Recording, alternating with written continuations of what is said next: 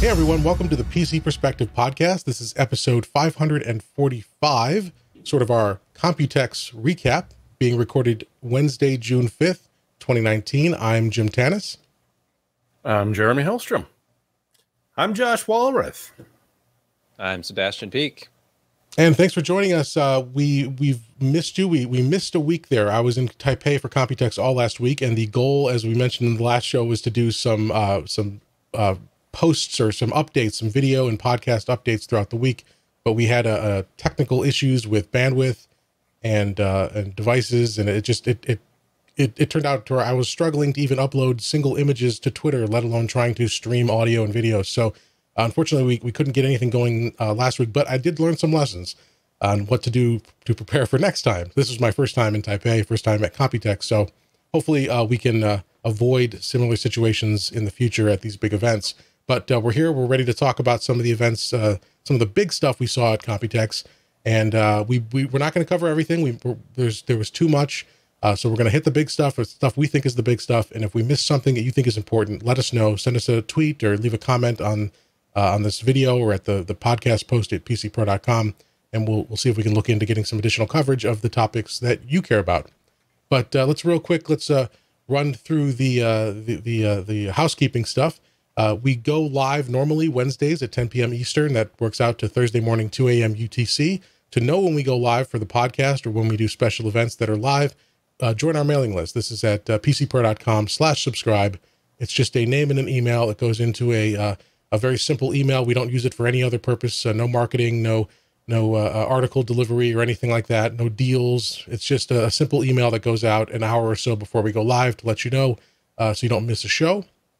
And if you want to support us at PCPro, go to patreon.com/PCPro, where you can become a patron and help us do what we do here. And we have the continuing theme, I guess, where if you become a new patron or increase your pledge during the live stream, I'll get a notification and I will read your name live on the air or whatever you put in that name field. So if you do want to put something funny or humiliating in there, just edit your name before you make the pledge. And then make the pledge, and then I'll get that, and then you can change your name back or whatever. So check that out, patreon.com/PCPer. Really appreciate it. And of course, I've neglected to mention this, but we still have JoshTech.com. JoshTech.com. We do still have JoshTech.com. We do. It's still live. It redirects to our Teespring store where we've got T-shirts, mugs, JoshTech merchandise, PCPer merchandise, some of our favorite slogans.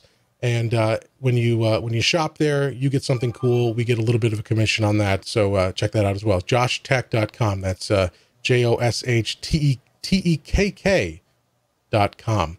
So we have a huge show today because of that, because of Computex and not being able to cover things as they happened last week. Although we did at PCPro.com, all the written stuff was live, but no audio-visual stuff. So let's jump right into the news.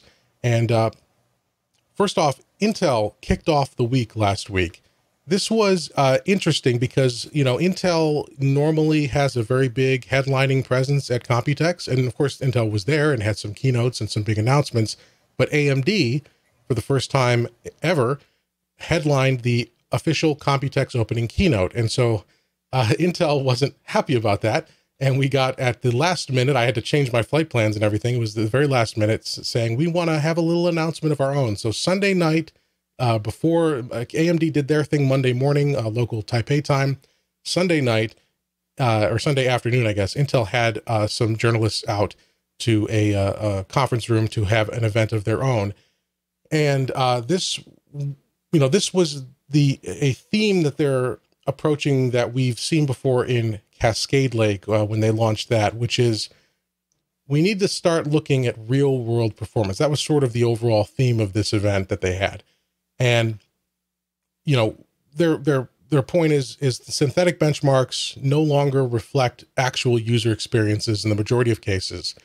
And so let's talk about how we can evaluate processors from the press side, how Intel and other manufacturers can make development decisions and research decisions on building products that have real world implications or that have create a better real world experience. And so that was the key messaging from this event. And of course, this was hosted by somebody we recognize, familiar face there. This was, I believe, his first big public Intel hosting event, where he was at center stage. So why for was this. Mike Zuckerberg doing it?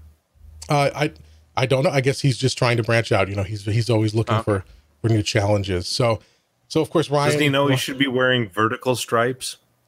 Well, he's been running, man. He's been losing some weight. He's looking good. Wow. So he can get away with the horizontal stripes. It's he's been doing 5Ks and half marathons and Dang. Intel corporate mind and body, keeping things healthy, has really got to him. So I don't stand next to him anymore at any public events, because that's just humiliating for me.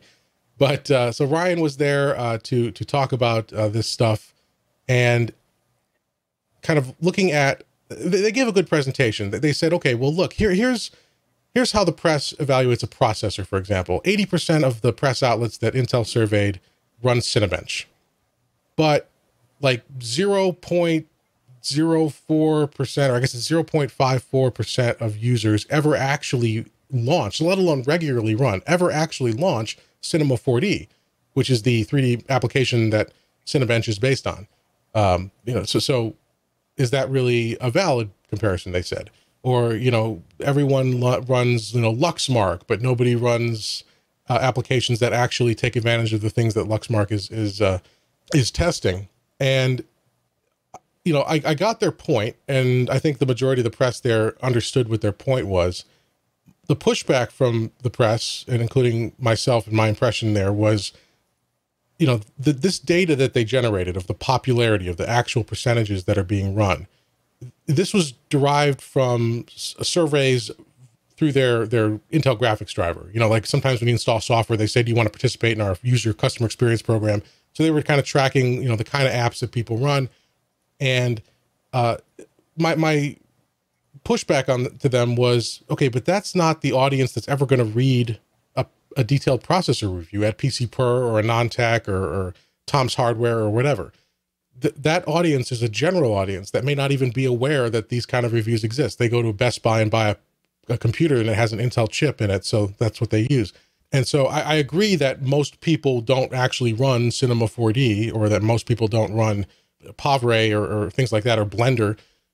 But the people who do are the ones who are more likely to actually seek out these reviews. So, apart from the exception of Steam, until you get to Photoshop on that list, you are looking at corporate computer, who the person doesn't even have a say as to what they're going to be provided.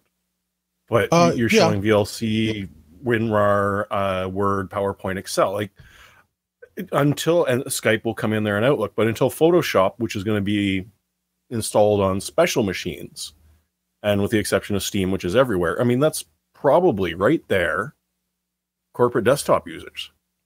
I'm sure that's a big part of it. And, I'm sure that even in the consumer space, how many people, Chrome and Word and even WinRAR is a common workload for consumers. But yeah, exactly. There is a segment of this population, or this sample size, that is not going to, they're not going to be aware that benchmarks for processors exist. They may not know exactly what processors in their system. They just go to Best Buy and buy the one that's on the shelf that looks good, or they go to their corporate purchasing guy and get what they get. So, right, you're right. That is a good take on this data, or the applicability of this data to what we should test. But I do get the point that we should, theoretically, we as the press should try to make our reviews as relevant to the audience as possible. I just don't know if the audience that Intel wants us to test for is our audience. But I get what they're saying. Now, even though I think there's legitimacy here, that this is a valid argument to make, is a valid sword to fall on in terms of making a stand about how we should develop things going forward, I also honestly believe we wouldn't hear this. This event would not have taken place, and they wouldn't be talking about this either in this consumer sense, or as they did a couple months ago with Cascade Lake in the enterprise. They wouldn't say it if they were still maintaining performance lead in processors, right? If they were still kicking butt, and Ryzen hadn't panned out, and EPYC hadn't panned out, I don't know if I honestly don't believe we would see this take. So I don't begrudge them or think that they're doing anything wrong. They're trying to take the best of the situation they find themselves in. But yeah, I mean, I don't know. I think that in the last 5 years, we've been hearing a little bit more from kind of around the entire thing. Is there's this used experience, this individual experience. It's not just benchmark numbers. It's the whole thing, because when you start to consider IO and memory amounts and all that, I mean, what feels snappy to you? Where, it's easy to run a Cinebench. It's easy to do these heavy duty floating point integer intensive applications that you can benchmark and you can see some actual serious results in between CPUs that Firefox or Chrome or whatever is just not going to show you. My cat's taking a leap off the desk. You go, cat. Anyway,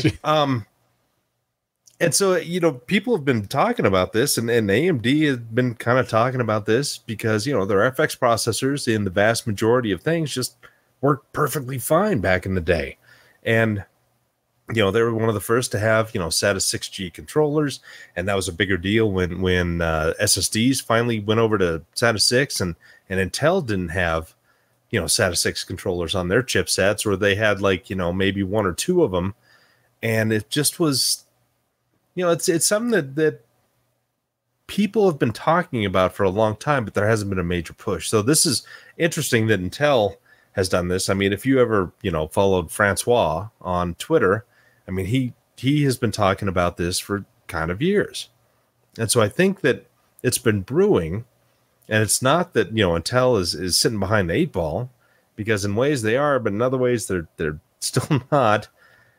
It's a complex situation, but yeah, I wonder how much we're going to see perspectives change in what really is important. And, but on the other hand, we already have products like, i3s, i5s, and then we've got the Ryzen 3s and the Ryzen 5s and these non, top end processors that people use every day and are perfectly happy with.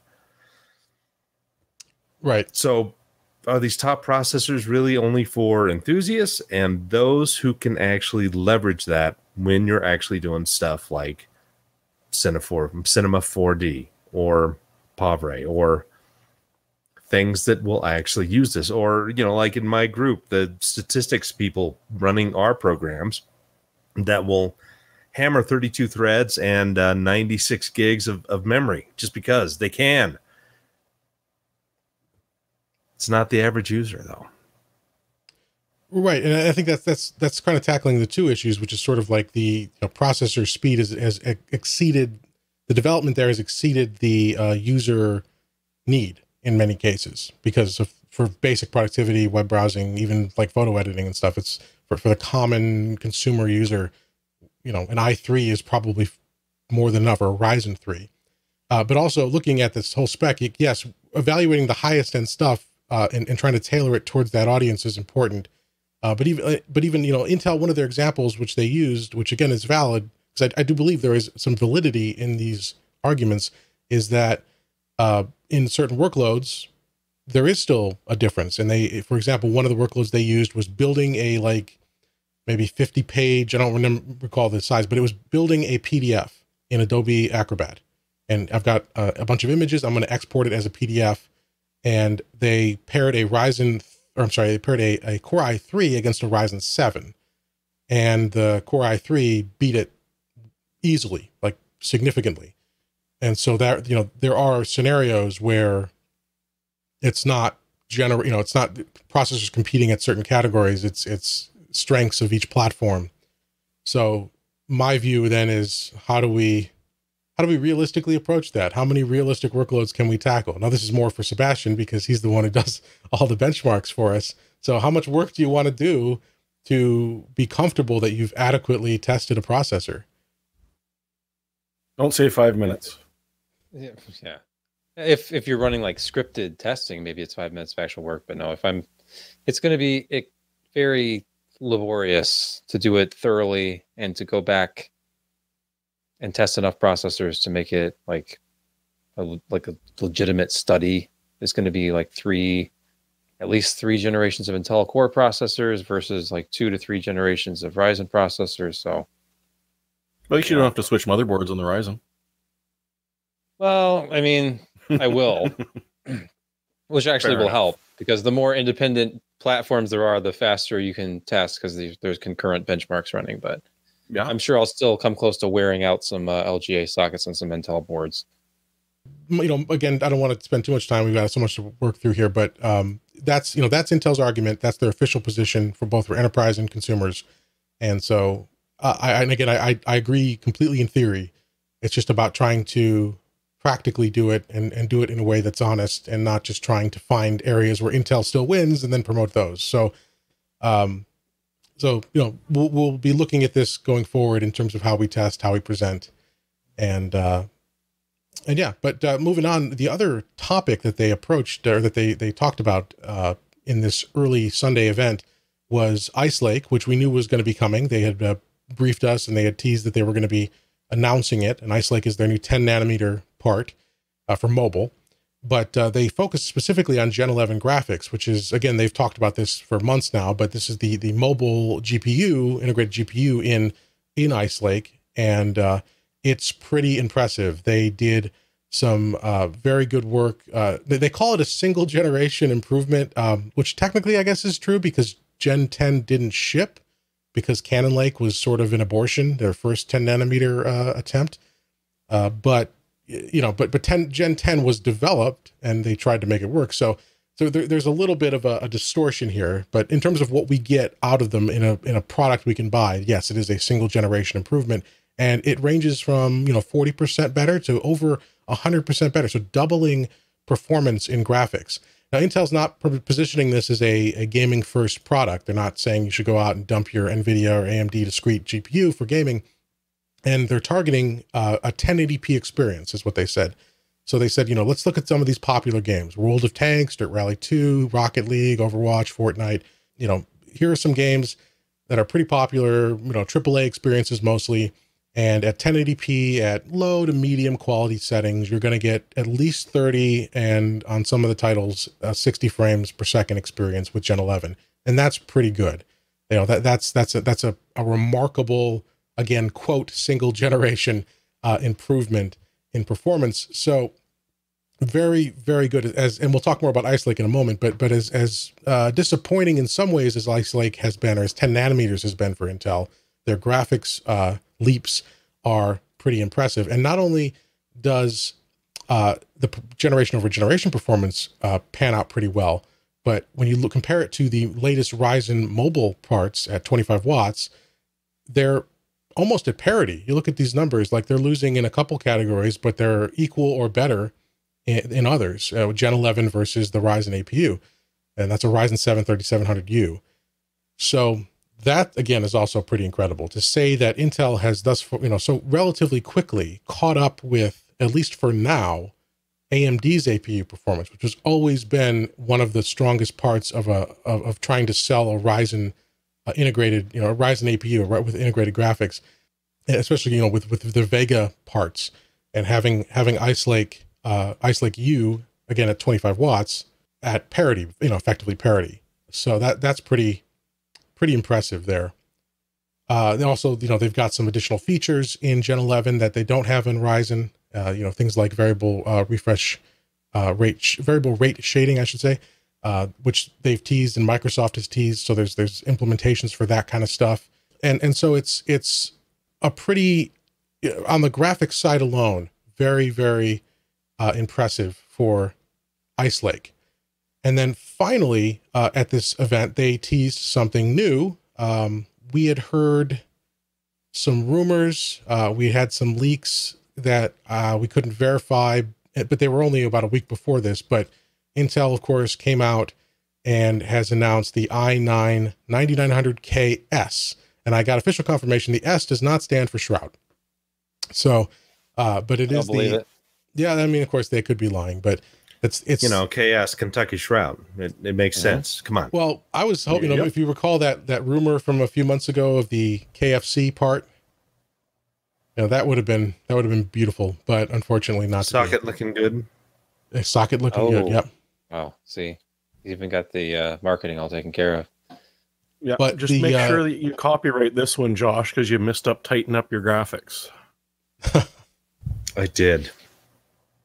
So anyway, yeah, the i9 9900KS is the same it's the same base as the 9900K and the 9900KF, which was that special part without integrated graphics, but it's a 4.0 gigahertz base and an out of the box all core 5 gigahertz boost. So that's 8 cores, 16 threads, and all core 5 gigahertz boost as a guaranteed sort of out of the box overclock, or not overclock, but boost. So that's impressive, except we don't know pricing. We don't know exact availability. It'll be out later this year, they said. We don't know TDP. We don't know, that therefore related to TDP, we just don't know how it'll be in terms of thermal performance. So very little here, except just knowing that Intel is about to sell a part that is a 8 core, 16 thread part that is all core 5 gigahertz guaranteed. So I bet that's going to be cheap. Oh yeah, sure. Absolutely.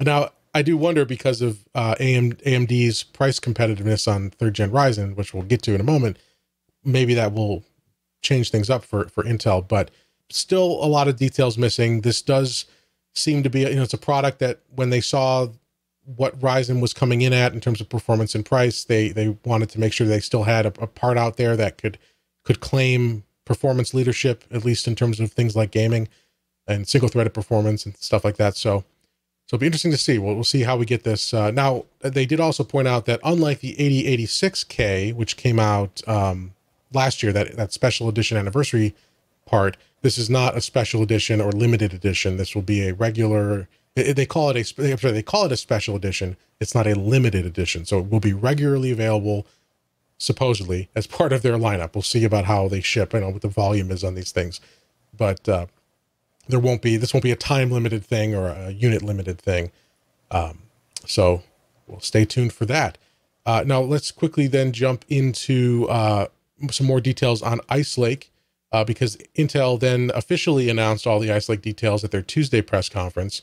And again, Ice Lake is their first real, 10 nanometer part. And 10 nanometers has been just a bear for Intel. They've been dealing with this for years. A lot of, starts and stops. 2015. Yeah, a lot of challenges, and they've made it. It's here. It's the Sunny Cove architecture. So this is the architecture part of their it's process architecture optimize cadence. So it's launching as a mobile part between 9 and 28 watts in i3, i5, and i7 variants. They didn't officially release the SKUs though. And there's a great article, I'll link it in the show notes. Charlie over at Semi-Accurate published it today, where he goes in detail into Ice Lake and Sunny Cove and 10 nanometer challenges and what it means. And the reason that Intel, I think, the reason he concludes that Intel did not release a bunch of details like they normally do of what this part will be, or what this lineup will be, is because it's going to lose in performance, in traditional performance, to the 14 nanometer counterparts that are already shipping. He believes they had a huge IPC increase. It's up to 18%, or an average of 18% IPC increase, which was really surprising. It's 4-core 8-thread, up to 4-core 8-thread configurations, turbo boost up to 4.1 gigahertz, but base clocks are lower than their 14 nanometer counterparts.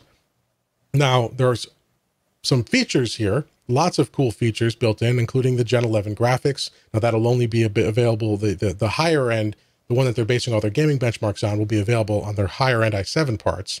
They call it Iris Plus, will be the designation there. But they've got features like integrated Thunderbolt. Thunderbolt is fine. Thunderbolt 3 is now finally integrated into the chip itself. So you've got power savings and better access to PCIe lanes, so you get faster throughput.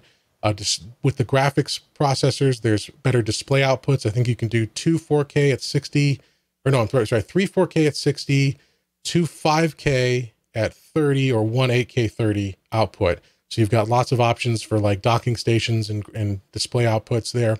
Memory up to LP4X 3733, so better memory there. Better cache, much improved cache over its predecessors. So that's going to result in some performance improvements in certain areas. Better I/O. So you've got USB 3.1 built in. You've got 16 lanes of Gen 3 PCIe. Of course, Intel's still on PCIe 3.0. SATA 6 gigabits, support for the eMMC embedded stuff. So a lot of features here. There's new improved dedicated HEVC encoders for your quick sync stuff. So if you're doing streaming or video work, you're going to have better performance there. But it's here's a look at some of the IPC stuff. So looking across the range of performance improvement, it ranges from about parity to 1.4x over the previous architecture, with an average of an 18% IPC improvement. And that is huge. Again, this is not really truly generation to generation because of Cannon Lake, but from what we can buy, it is. So this is going to be an interesting generation, I think. There's questions about whether Intel can ship this in volume, about profit margins on the yields, questions about how it's going to compare outside of the very low wattage parts in terms of 14 nanometer comparisons. But, they've packed it with features to kind of make up for that. DL Boost, again, we've heard about this with Cascade Lake. DL Boost is their AI inference acceleration. Very little you can do with this now, but applications are integrating this stuff, and things like Cyberlink Power Director and Photo Director. If you've got workloads that can take advantage of this, your your Ice Lake processor is going to have a huge boost in those AI accelerated workloads. But again, that's a question of, are the apps you use actually going to take advantage of this, and when? So very interesting. It's going to be a something to follow as we see if Intel does ship these and how they perform compared to their 14 nanometer predecessors, or not even predecessors, because they're going to continue to ship. Yeah, counterparts. They're going to be 14 nanometers isn't going away. It's still going to be on the market for 2 years at least. So, something to pay attention to there. I think Charlie's probably in the right area in that 10 nanometer works. They're able to get low power, good performance out of, but once you start getting above that 35, 45, 65 watt envelope, I just don't think that they can clock that high without getting TDPs and power draw up there beyond where they're really comfortable with.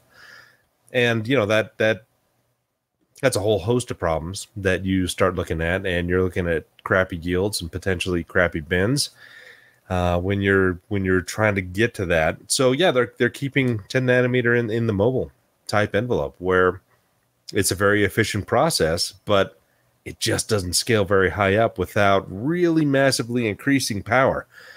This is something that TSMC has done really well with their 7 nanometer stuff.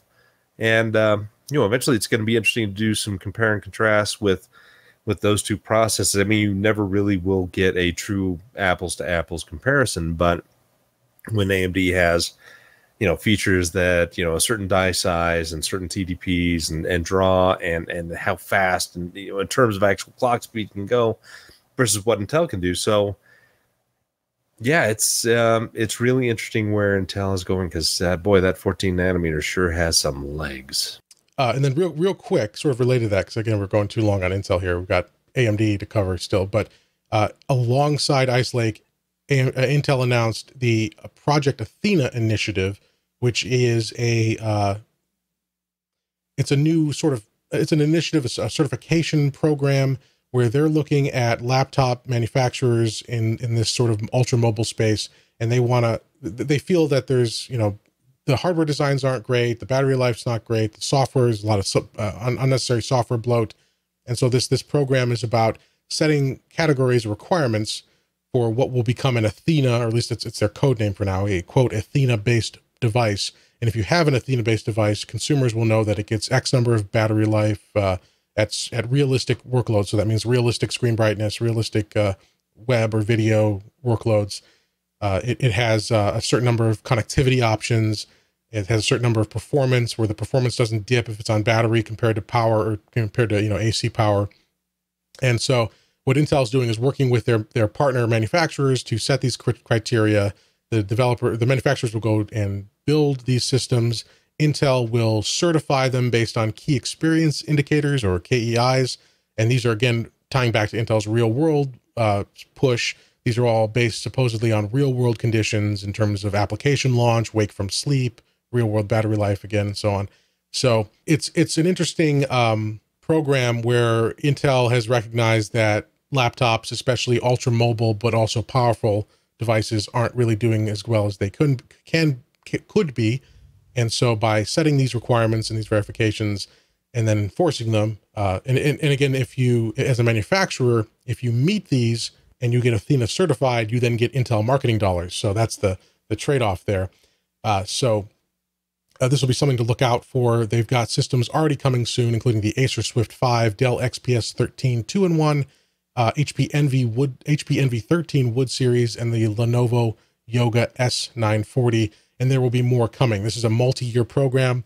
They're introducing a series of requirements this year, and then there'll be more. Or they'll change those in subsequent years as conditions change, as user demands change. So it's a marketing thing, but if they do it right, as a consumer, you'll be able to go to the store or go online and see that it's an Athena-based system, an Athena-certified system, and know that it has passed certain requirements to meet that designation. So, sounds why do I think really I'm exciting. watching Computex in 2011? Yeah, Ultrabook designations and Centrino. Literally the exact same thing, and it works so well. Yeah. This is not the first time Intel has tried something like this.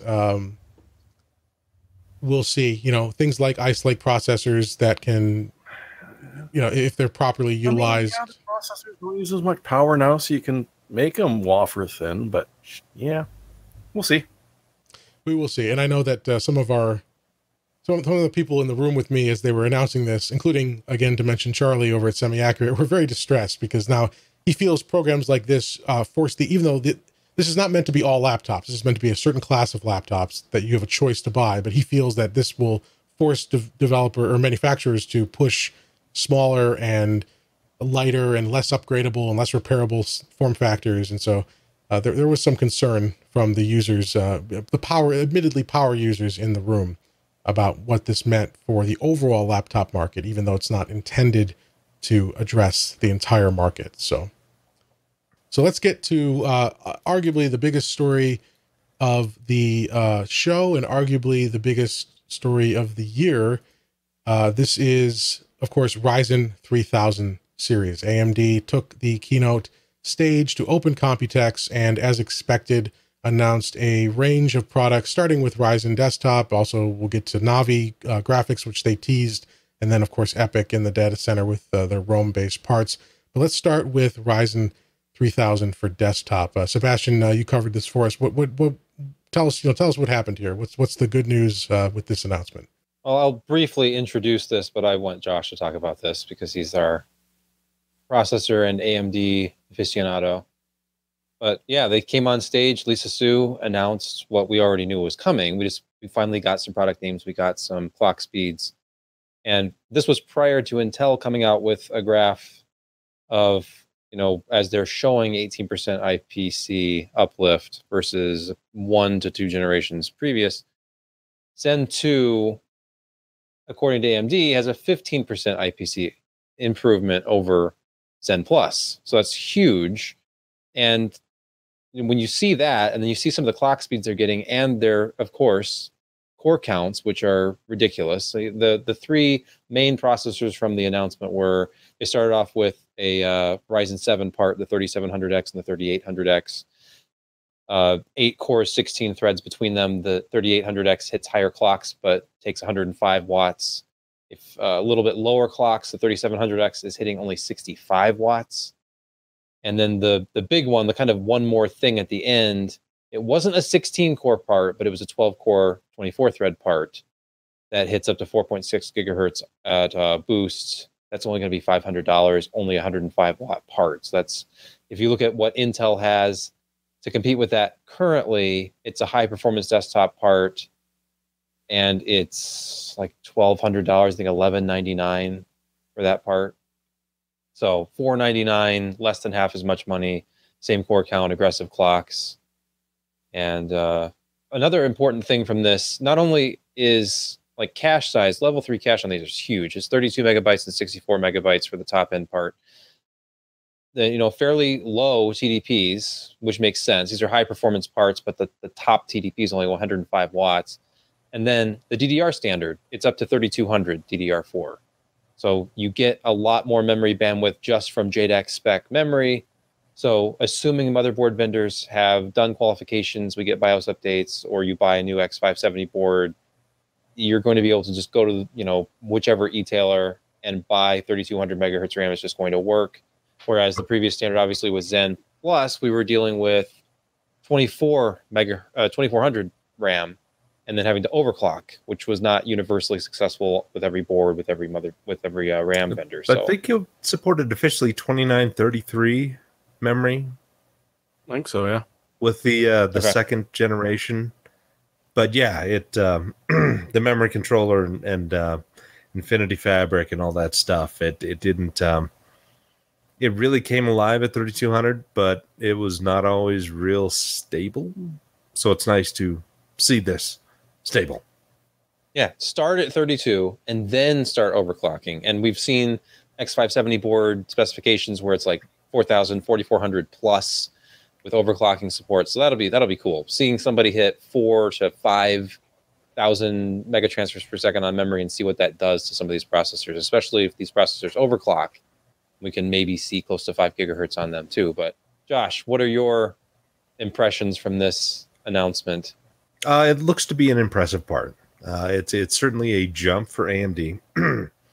And what they've done in the past 2 years has been pretty impressive. I mean, their FX series was troublesome, to say the least. And they had huge internal reorganizations. Rory Reid came in after Dirk hit the road, and then, he kind of got things financially on the line. And then, he's like, okay, this is about as much as I can do, all I'm interested in doing. Let's give it to somebody else. Lisa came in. She has a great engineering background. She has a great understanding of what transistors can and can't do, what design can and can't do, and enough financial background to be able to put it all together to make AMD a much more efficient system, as well as being able to set a reasonable roadmap and updates that they can count on. And not only that they can count on, but their OEM partners can count on. So when Dell decides to say, okay, we've got an X amount of money that we need to put over to development of an AMD platform, and they're promising this in Q2 of whatever year, we're going to start doing the legwork for that at least, 9 to 12 months before. And they're expecting to get money back from that R&D by the next year. And so if AMD continually misses its marks, OEMs are not going to be happy, because that's just money wasted that they could have spent elsewhere during that time.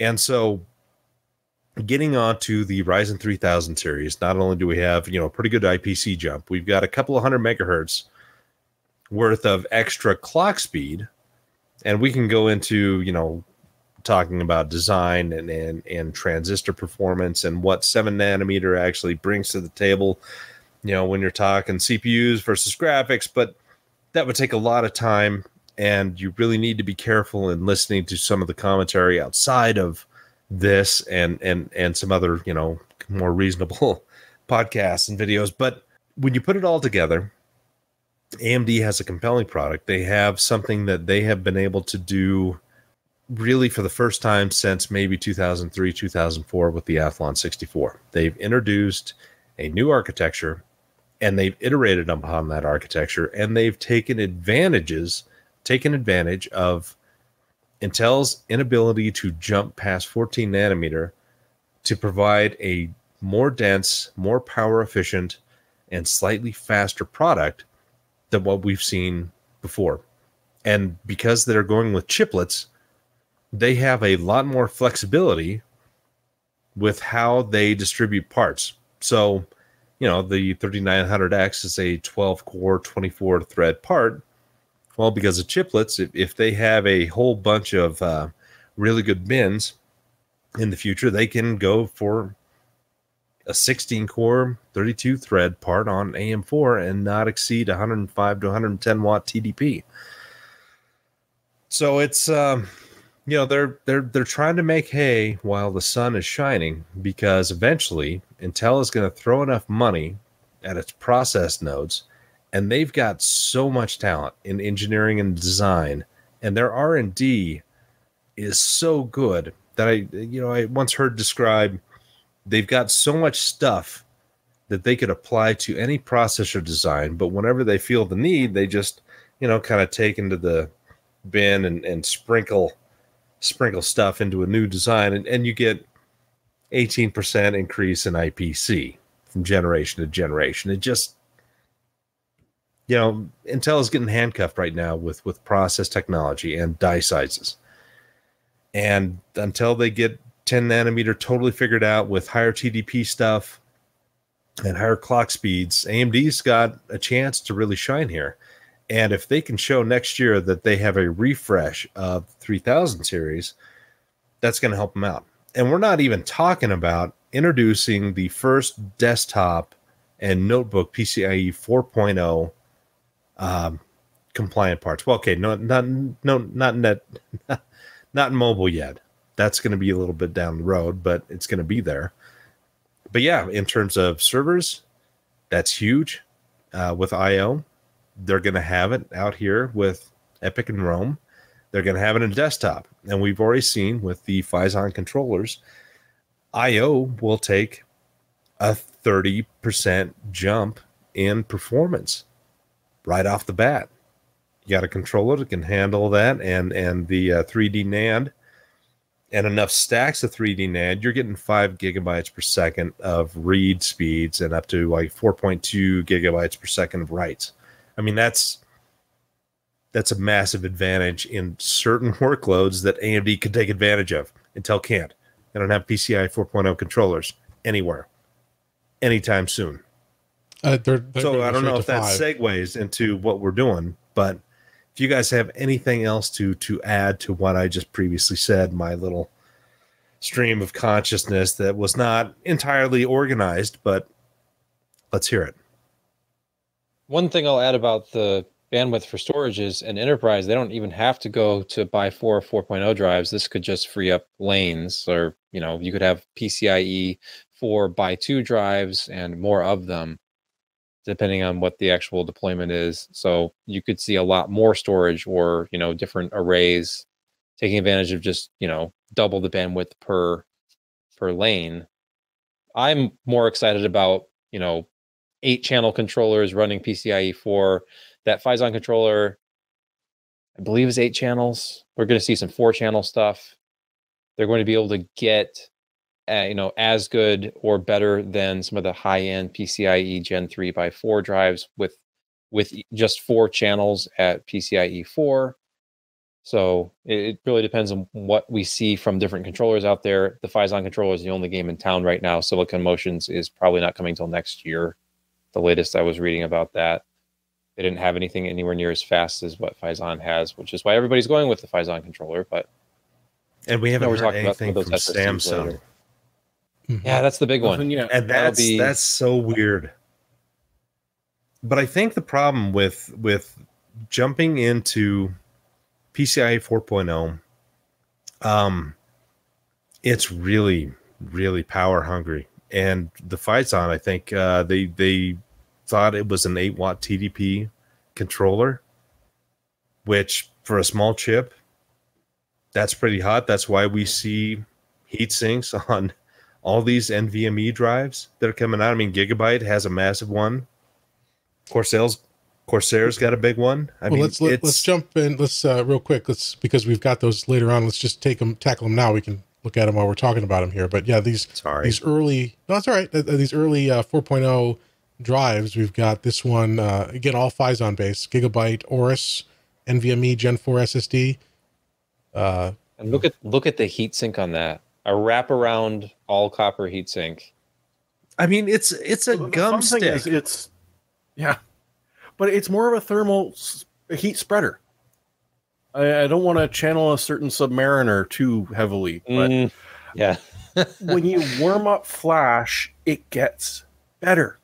So by having this, yes, but the controller doesn't like it so much. But so by having the controller going and finding a way, and come on, put some super pipes on there to channel the heat right off of the controller and onto those the flash chips, actually makes sense. That would seem to be a better thing. Instead, we've got these massive heat sinks. Yeah, I don't know. Because I mean, now you're still going to have the heat sitting on top of the poor little controller that is desperately trying to dump heat off. So you're going to run into some interesting issues, and I don't know if there's got to be an equilibrium there somewhere. Yeah, right. Like eventually, that's going to hit a temperature where the flash is happy and the controller is not. And we'll see. Who was it that put up the water cooled one? Yes. Who does have that water cooled SSD? Was it? It was an OWC. I can't remember. Yeah, but if it's covering the Corsair one, I'll find it in a second here. Yeah, and here's another example of a PCIe 4.0 drive coming from Corsair, and that's got its own different style but equally impressive heatsink on it. And I believe we don't have any pricing on any of these drives yet, right? No. Yeah. So we'll see how that turns out. But these drives are going to hit, 5 gigabytes a second of sequential performance. And I guess that's in reads, and writes are over 4 gigabytes a second. So. Yeah, it looks like Corsair is going to be probably one of the first out with one of these. The way that they're talking and the amount of samples that were there. But everybody's going to be pretty quick after that because Phison has product that is available now. And it may not be pretty, but again, they're making some serious hay when nobody else has a controller. Because that's one thing that Samsung, they like to have their controllers not suck a whole lot of power, but be really high performance. And the whole PCIe 4.0 thing, it is a challenge. And it's going to be very interesting to see how they address that and when they address that. My guess is that we'll see. I've been trying to keep my ear to the rail, and I've only gotten, run over about 3 times by the train, but I would guess CES of 2020 that we'll see the first Samsung controllers, and they're going to be really good. But it's going to be a while. So Physon's going to be the only game in town for next 6 to 8 months. Yeah. If not longer. And they're going to love it. Yes. Oh, yeah. And I did speak... By the way... Go ahead. I was real quick. I did speak with AMD at Computex, and they confirmed RAID support for PCIe 4.0 storage. Now, as we know, because to mention our favorite Submariner again, Alan had some headaches with both AMD and Intel as they tried to do NVMe RAID. I guess was that last year or the year before? But in their first implementations of NVMe RAID, there was some quirks and some caveats.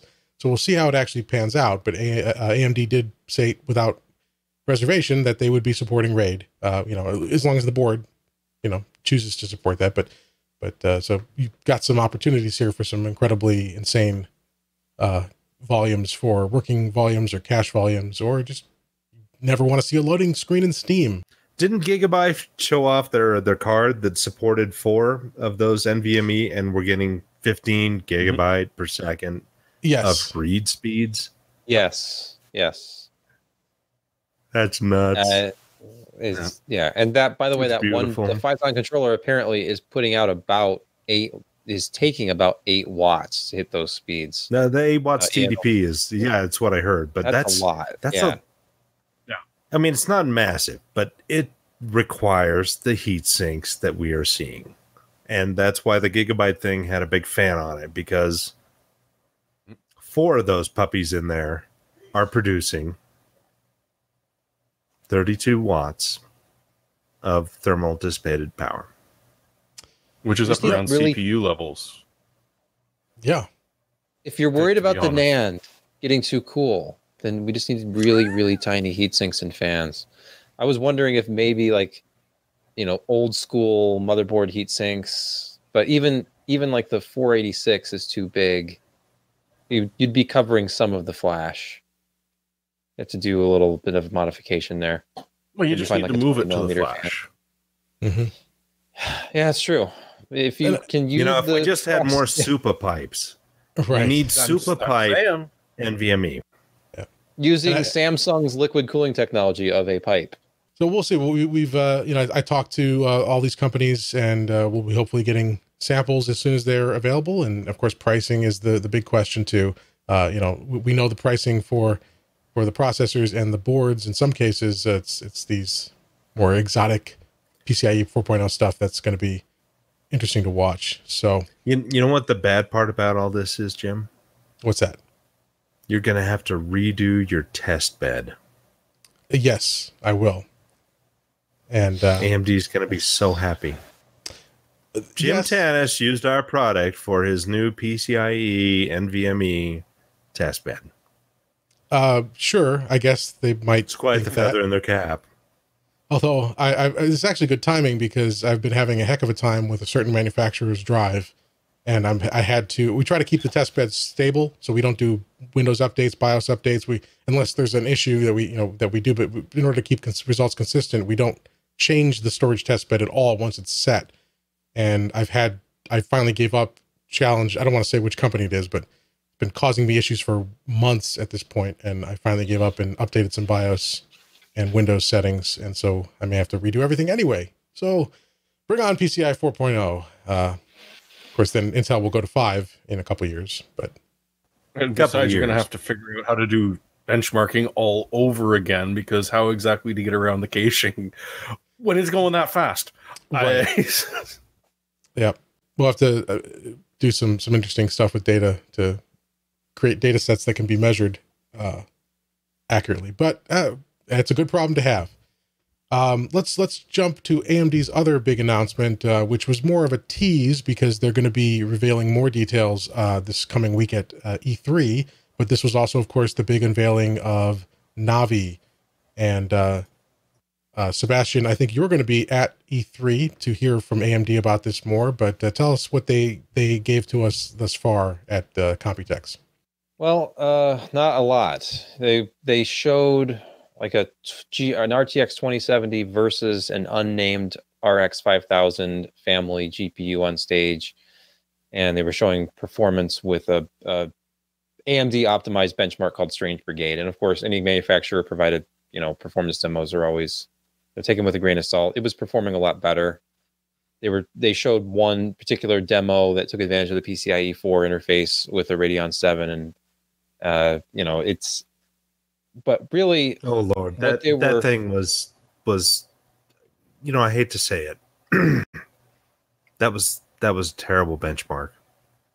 Yes, your throughput and bandwidth is going to be faster, but what in the hell uses it other than this very, very specific 3D Mark test? right. They're showing what they have. It's faster. It's an advantage. Yeah, it's faster. And the thing is, like, we don't know exactly what the specs are going to be. We don't even know necessarily the product names. They talked about the 5700 series. I don't know what you guys think about the naming. Like, originally rumors were coming out pretty strong. It was going to be the 3080 coming out and the 3070 to leapfrog or NVIDIA's naming. I don't know why this matters. If for some reason somebody goes into a Micro Center and sees 3080 and they think it's better than a 2080 from NVIDIA, but maybe psychologically that's an advantage. They went so far ahead that it looks like early 2000s NVIDIA product name now, like RX 5200, or it looks like FX. I look at this and I just see like FX 5200, FX 5700. Yeah, and that was not good. I think they kind of had to, because apparently NVIDIA was trademarking things left and right for GPU names before this announcement. So they had to go all the way up to 5,000. But, I mean, this is if this can compete with an RTX 2070, it's all going to come down to price. We saw with the Radeon 7, it comes out, it can compete head to head, depending on the game, with an RTX 2080, but they priced it at $699. So talking about it in terms of like it's a prosumer card and it has all this high bandwidth memory that's available to you for rendering and doing GPU stuff. But just from a gaming standpoint, people are still waiting for Navi. And if this comes out and it's at RTX 2070 performance levels at the high end, and they were coming out with mid-range first, that means we may see a high-end part later. The one thing I don't know anything about this RDNA architecture. I haven't studied it or been briefed on this yet, Josh. But if nobody knows anything about RDNA. That was like the huge thing. If they've actually overcome the limitations of GCN, which they refined and refined and refined pretty much to the point where the Radeon 7 is about as good as that's going to get, then if RDNA enables them to finally overcome that 64 CU limit, like that 4096 streaming processor limit, they could come out with some really, really fast GPUs on this architecture. So I can't wait to hear details of the architecture and exactly, how efficient it is, how many streaming cores were involved with this RX 5000 series demo, and can they come out with a part that is price performance leader again? But it's all question marks. We have to wait till when did it's coming GCN up pretty fast. Come out? Was it the 5800 series? Was that the thought first that was iteration of GCN? 7000 series. Was it the 7970 that came out? I think you're right. But yeah, it's long in the tooth. It was good. It was interesting. Yeah. It had some flexibility. It had some very, very CPU-like features and functionality. But yeah, it got to the point where you just couldn't stack enough of them into a chip and efficiently do anything. So it's going to be interesting to find out about RDNA. If you have any Samsung contacts, yeah, then maybe you could find out more about it before the release. But no, we're not gonna hear about it until later in June, possibly July. And just speaking of that little tease there, we should mention too, we've got it on topic for later, but Josh just can't wait his turn. He's got to keep bringing things up. But yes, Samsung, I got it. But you know what? We got to keep it rolling. Mm-hmm. Yeah. Yep. Oh. So it's called a segue. Yes. Well, though, it's a segue to a different part of my tabs that are all. Jim, it's called asynchronous podcasting. Yes, that's true. Using all your branch prediction is off, Jim. I tried to patch stream of consciousness. Yeah, I had to turn off my multitasking because you're gonna have a hell of a time doing the rundown, Jim. I'm sorry. That's all right. But let's just be jumping up and down. Yeah. Well, I see. There's so much to talk about, and it's all interconnected.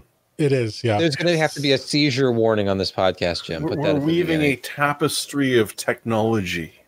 Yep. That's beautiful. Now carry on with the AMD RDNA. Right. So speaking of flexibility of RDNA, Samsung and AMD announced this week that they're partnering for adding the RDNA structure, or what do you call it? Platform architecture. Yeah, to their mobile lineup. So we're going to see this ranging from your mid to hopefully high end desktop GPUs all the way down to nice, hopefully well performing mobile graphics chips. So very little details there thus far, but exciting to see that. And there's a lot of and I hate to expand this out, but there's a lot of debate there. Are they actually licensing RDNA architecture for mobile? Did AMD actually design RDNA to go down to those power levels? 0.5 watt, 1 watt TDP type stuff? Or is Samsung just licensing all that stuff to get an IP umbrella over their current designs that they have been working on for about the last 7 years that have not yet come to fruition? Otherwise, I mean, they've been using PowerVR. They've been using Molly. and they've been developing their own stuff in house for a while. But IP is a big thing. I mean, ask Qualcomm, ask Apple, how many millions and billions of dollars have they spent on that crap? Intel, same thing. You know, they've had cross licensing with NVIDIA, and people thought, well, you know, we're going to see NVIDIA graphics Intel. No, it's we're using their IP to have an umbrella over our design. So it's nobody knows what Samsung is doing with the RDNA stuff. It'd be cool if AMD got back into the ultra mobile space with cell phones and SoCs, because they sold off the Imagion group to Qualcomm back in 2008, 2009, and they had the Adreno products since then. And you know, they've regretted that, because who knew that, you know, back in 2008 that mobile would be as big as it is in terms of graphics as it is now. I mean, you can play stinking Fortnite and PUBG on your phones with a shockingly little amount of optimization to get it to run. So yeah, this is another topic we could spend a tremendous amount of time on, because we just don't know what Samsung's doing. We don't know how low AMD's RDNA can go in terms of power consumption and how powerful it can be. So yeah, this is going to be an exciting 6 months in terms of just graphics, CPU, everything. I'm excited, as you can tell. And we'll have more, at least in terms of desktop graphics, as we mentioned, next week. I guess is the 10th Sunday? Monday? What is that? Monday. So this coming Monday at E3, I guess E3 doesn't officially start till Tuesday, but AMD's having their event Monday at 3 p.m. Pacific, and Sebastian will be there. So stay tuned. We'll have more from AMD there. And I think we'll have more from NVIDIA as well. NVIDIA is going to have some stuff going on as well. So that's the rumor. Yeah, we'll see how that goes. We kind of skipped over it, I think, but let's really quickly talk about RX 570 compatibility, because this was one of the selling points that AMD talked about for a long time. About, you know, you don't need a new motherboard to upgrade to new generations of Ryzen, and so we've got these 3 generations of platforms of chipsets and boards, and there's some level of cross compatibility there. But tell us, Jeremy, what's the key takeaway here from this matrix? That honestly, if you're sitting with a motherboard and a system that's perfectly stable, and you're looking at one of these new Ryzen processors and thinking that would be freaking sexy to have, you might as well go grab it. Unless you went for one of the really older generations, like the A320, which, you know, you probably bought it at a bargain bin sale for $18. You are going to be able to run the newest generation of Ryzen processors. Now, I apologize for not remembering that when PCIe 3.0 came out, there was this huge discussion about, oh, well, obviously the older generation processors are going to be compatible with it, because it didn't specify that, well, no, your first or second gen Ryzen processor is not suddenly going to be able to speak PCIe 4.0. That seems a little unreasonable, and if you run into somebody who's selling you a modded BIOS that's going to let you do it, I'm not going to tell you what to do, but you might want to think twice about it, because it's just silly. But it will be AM4. It will be completely cross-compatible, except for, as you can see up there, the newest X570s, you know, that first generation, you're probably going to need to get rid of. If it's got the graphics chip in it, you might be able to get away with it, but chances are at that point, with your several-year-old processor, you're sort of looking at the lower end of the 3rd gen and saying, well, that's got more cores and threads than the highest gen of the 1st gen that I bought, or the highest tier of the 1st gen that I bought. So it's just amazing how compatible these are, so that the chip is just going to be, for the most part, a drop-in upgrade. and away you go. And you saw the price points earlier. $500 pretty much for the top of the line. It makes it really, really attractive. There's not going to be, unless you've opted for one of the lower end Wraith coolers, for instance, you're probably not even going to have to replace your heatsink. Just pop her off. It's about time you change your thermal paste anyways. Come on, be honest. Pop in the new processor, slap on some new paste, heatsink, and away you go. If you got the X370 or the B350, you might want to flash the UEFI to the newest version before you do that. Although, to be honest, at this point, you might want to check anyways. There's some nasty stuff out there that is even affecting AMD. It's just lovely to see that AMD is making it dead simple to upgrade to a new processor. And you're really not going to have to invest a lot of money in doing it. So if you're looking at upgrading, it's not that long before we're going to see these guys.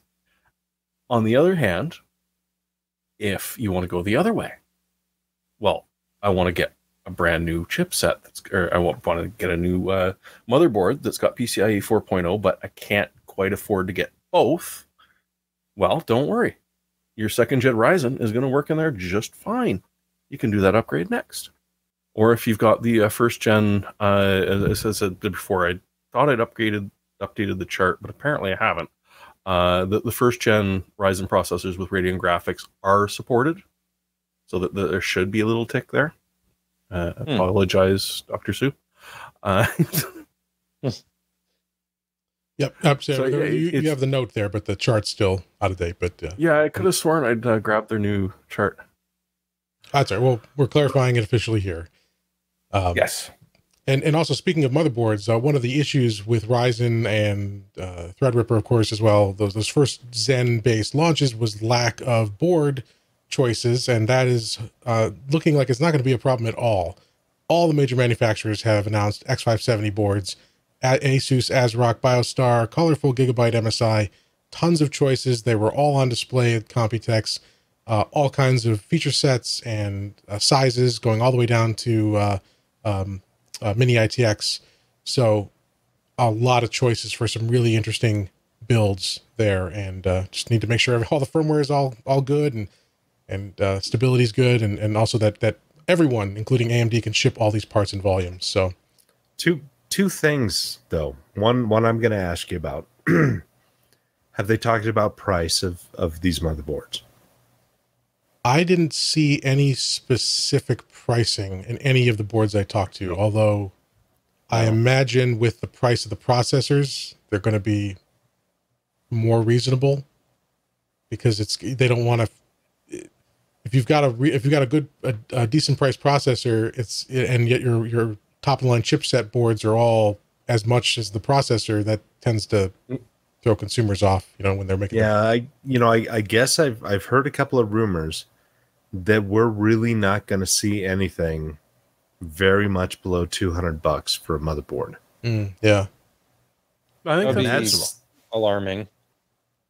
It's alarming yet reasonable, because you have plenty of full featured X470 boards, B450 boards that offer a lot of stuff. But if you want PCIe 4.0, you're going to pony up.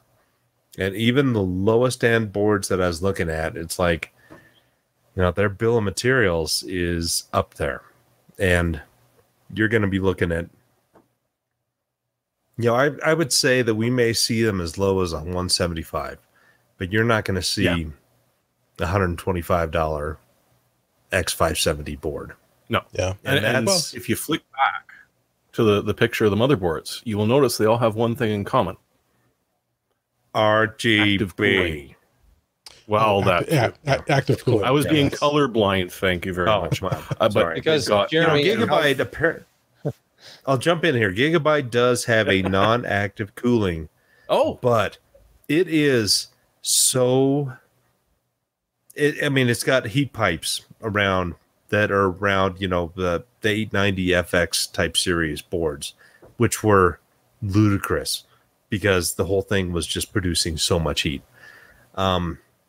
So they've got one that looks like it does not have a fan, but yeah, the not the PLX, I can't think of the name, but the PCIe 4.0 complex is really, I mean, it produces a lot of heat. Like as we talked about with the PCIe 4.0 SSDs and the Phison controller, that's an 8-watt TDP part.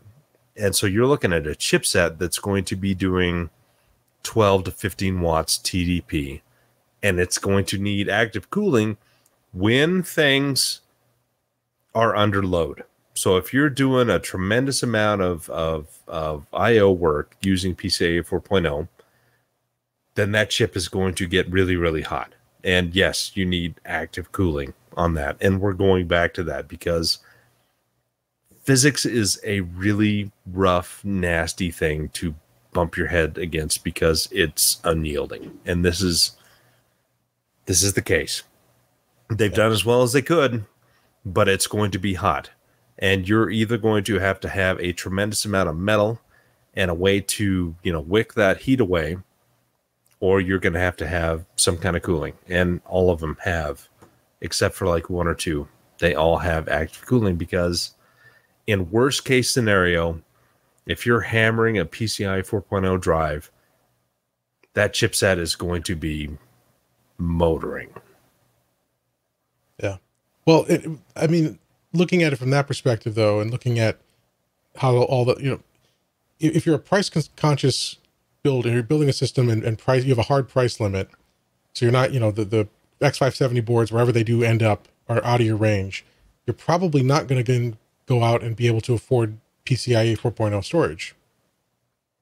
Right? I mean, because that's probably. But what if you buy an RX 5700? The first GPU out that will support PCIe 4.0, and you want that check mark. And well, okay, if you do, then that's fine. And those cards will be probably more affordable, but you won't see any real world performance difference there for now. No. Oh, what if I stick it in like a 4-lane PCIe slot and I'm like matching the 16X of the third gen? There you go. Well, Apple's got something for you, but yeah. Oh yeah. But yeah, so I think in terms of if you are. I mean, obviously, you always want things to be cheaper, but if you are limited by price, as Jeremy was saying, AMD has made it easy. Go buy that 470 board now. Get the features you want, save some money, compare it with your Ryzen or your Zen 2 Ryzen processor, and then in a year or however long it takes for component costs to come down on PCIe 4 and X570, then you can just swap the board. Same processor, no problem. I mean, obviously, you got to get in your system and move stuff around, but and hell, by then the new SSD should be affordable too. That's true, exactly. Yeah. So, they're not going to be, and hopefully there will be other controllers out there. Yes, exactly, and other devices, maybe new device categories, even who knows. So, a lot of options there. You're not going to be handcuffed, so to speak, if you can't go all state of the art right out of the gate. So. Follow me here. What if Logitech makes a PCIe 4.0 based mouse with a 150,000K polling rate? You don't have the hair for that. I sense an entirely unexplored market here. They can do it with PCIe 4.0. I just reached for my mouse and it's now 3 provinces over. So, I mean, yeah, maybe not a good idea. Well, I am seeing Logitech next month, I think. So we'll see. I'll ask them. Hey, good question. Think of the score you could get on Slap the Monkey. Yeah. I score high every day. Or how many instances of those auto clicker apps you can run on that 12-core Ryzen processor. Yeah. But, all right. So, you're going to Switzerland to meet with them? Jim? No. Just California. Oh, okay. But yeah, nothing huge. Say hi to Ujesh. I will. Hi, Ujesh. But also, real quick, let's just mention that Threadripper, because we talked about that on the last show in terms of what its future would be. And AMD didn't have any specific announcements about Threadripper, except that Lisa Su did state, and then I also asked again about it in our private meetings about it, and they were very emphatic about their commitment to Threadripper. They are absolutely committed. We will see more Threadripper. They don't have anything to announce yet, but Threadripper as a product category is not dead, so they say right now. And so we'll see. Mm. And I brought up That's right, Josh. Jim. That's right, Jim. Currently, it is not dead. You can still buy them. They are still being made. What I mean is they specifically said that there will be future Threadripper products, not just that the current One day, models. Josh. One day. But I did ask them. I said, Josh made a good point during our last show about how Epic and Ryzen are now squeezing the a market for Threadripper from both sides coming, approaching there, and they said that was a good point, and and that might become something in the future that they would think about. But for now, Threadripper has a future, at least one more iteration. We just don't know the timing or details on that. So. All right. It's a pity that they finally got 3 good names for processors, and they're thinking about getting rid of one of them. Yeah. How about Athlon? Let's bring back Athlon, but make it like Athlon. Well, they already have Athlon back. 7, right? But like a high-end Athlon. Oh, okay. Let's go back to like the Athlon, the 3800 plus and the 4800 plus. Like equivalent numbers instead of clock speeds. Well, again. Considering the way naming schemes are going nowadays, I wouldn't be surprised, Sebastian. Yeah, like the new Intel parts that are like 10065 or something. Yeah, it's going to take a lot of getting used to. All right. Anybody else have anything on AMD before we move on? Nope. Okay. So next up, we had more processor stuff, and Josh went to England to meet with ARM, and they briefed him there, and then made their official announcement at Computex on their latest CPU, GPU, and machine learning components. So, Josh, take it away. Maybe I should have actually prepared for this podcast. Oh. Well, why are you ruining the tradition? No, anyway, you know what? We've got multiple new products coming from ARM, and they will not be arriving this year, but we will be seeing them next year. As you know, the cadence that ARM has been doing for lately has been really, really good. So last year's A76 parts are now showing up in new products, such as Qualcomm has adopted that for, the I can't remember what stinking Cairo they call it, but it's in the Galaxy S10, the US version. We have others that are using the A76, and it was a high performance part. We're seeing it now. Well, the A77 has been announced, and it is an even higher performance part. And we're looking at the 15 to 18% increase in IPC, running at around the same core speed, so 2.7 to 3 gigahertz, and these are all designed to be used on the first generation 7 nanometer parts, and also the second generation 7 nanometer parts. IPC, the increase is impressive, and if we've looked back past the last 5 years for ARM, they have been very, very consistent in increasing the performance of their parts, not just in gigahertz, but also in how much work they're able to do without really breaking the TDP envelopes that we see for mobile parts. So which means less than 5 watts, and typically around 2.5 watts, because they think that, around 4 watts and above, the devices just get too uncomfortable to hold. I mean, it's just too hot. You can't hold it against your face. Your fingers start tingling, whatever. But this is a significant uplift for a refresh part, because A76 was released last year, and it was a new generation part. It was a new microarchitecture that was built by the Austin folks. And A77 is the refresh, but the amount of changes they've made in that is truly impressive. The front end, I mean, it's got a new what they call a MOP cache. It's a micro op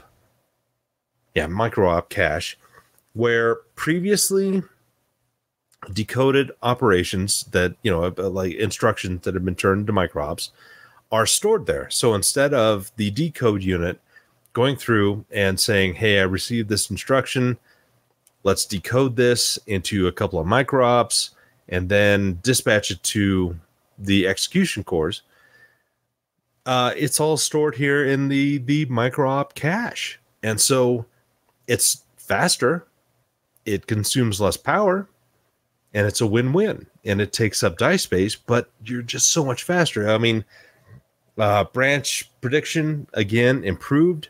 They've increased the size of a lot of buffers at the front end. And they've now gone from a 4 dispatch decode to a 6 dispatch decode. So they can dispatch 6 instructions, or 6, micro ops to the execution cores, and they've also increased those as well. And so they've kind of gone to a wider architecture that doesn't eat a whole lot more power. In fact, about the same amount. And if you're using an advanced process technology, it's consuming less power, but it's faster, and it's significantly faster.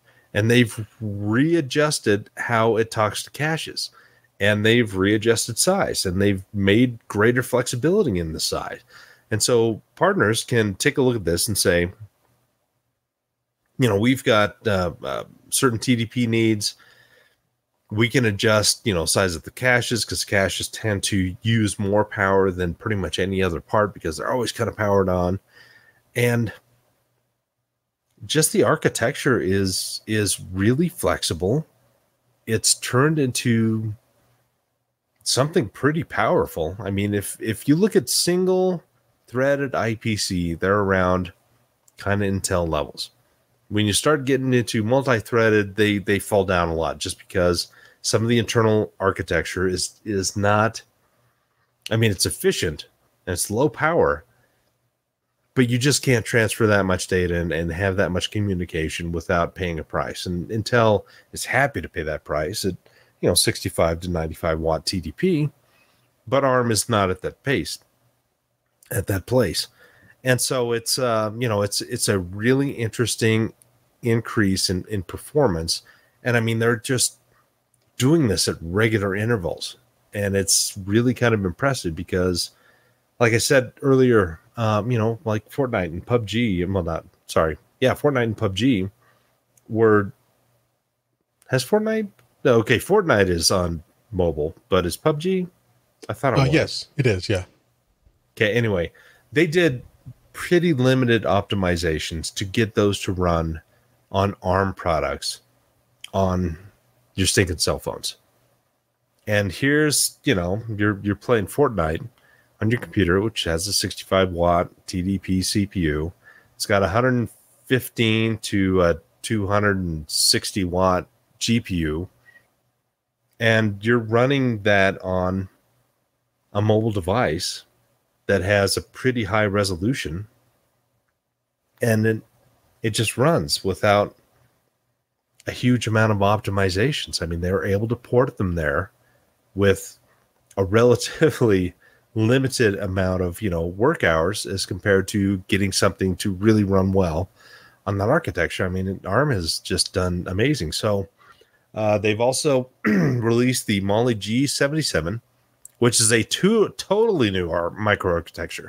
It's the Valhalla architecture. Valhalla. It's Valhalla, but it's an improvement from the Bifrost, and they've totally re-architected. It's brand new.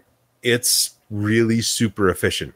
They made a lot of really interesting optimizations, a lot of changes in there, and I'm trying to think of the word, and of course it's not coming to me. Anyway, they've taken some functionality, not so much functionality away, but there's some performance in certain workloads that is not as good at. But then they focused the other parts of the architecture to be better at other workloads. So machine learning is improved with these. A lot of the other, more commonly used advanced graphics capabilities have all been improved. And they've just changed everything. I mean, you'll really need to go and kind of read through what I wrote about it, because I mean, it is a total re-architect of how they have done their graphics core. And it is more efficient in like 95% of the workloads that people see than the previous generation. I mean, there are a couple of corner cases where it's not as good. You know, instead of like, 12 megapixels or something, it's getting 8. But it's not in stuff that is as important for users. And so this is it's like a 20 to 25% improvement, running at same clock speeds and same process technology, because they've been really, really smart with how they've re-architected it. And they're working more and more closely with the Kronos group to make sure that Vulkan is really tightly supported. So they don't have to have a whole lot of extraneous stuff to kind of decode Vulkan instructions to make it work with Mali. I mean, it's very close to the metal with Vulkan, which, Vulkan is close to the metal anyway. But it's layers of optimizations that they've done and taken a lot of the middleware out. And it's a really powerful architecture for graphics, and it's very scalable as well. So it's going to be interesting to see in the next year where they go with this, who adopts it, and how it'll compare to, like the Adreno stuff that Qualcomm's working on. And that's going to be around the time where we may see something from Samsung with their licensing with AMD.